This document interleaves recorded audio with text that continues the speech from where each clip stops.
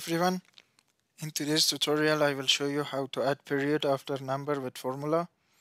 If you have a number list in a column and you want to add a period sign or write parentheses at the end of every number, you can use a simple formula. Select a cell next to the number and type the following formula. Select your cell A1, type and inside double quotation you can add the period sign that you want to insert. I will type dot,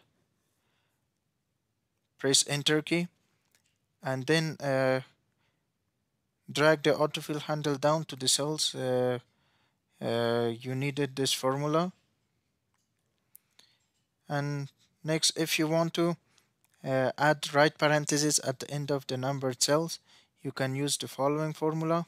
Select your cell A1, type and inside double quotation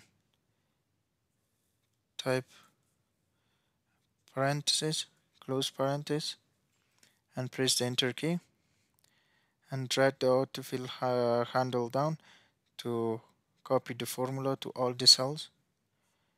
Thanks for watching and please subscribe for more videos.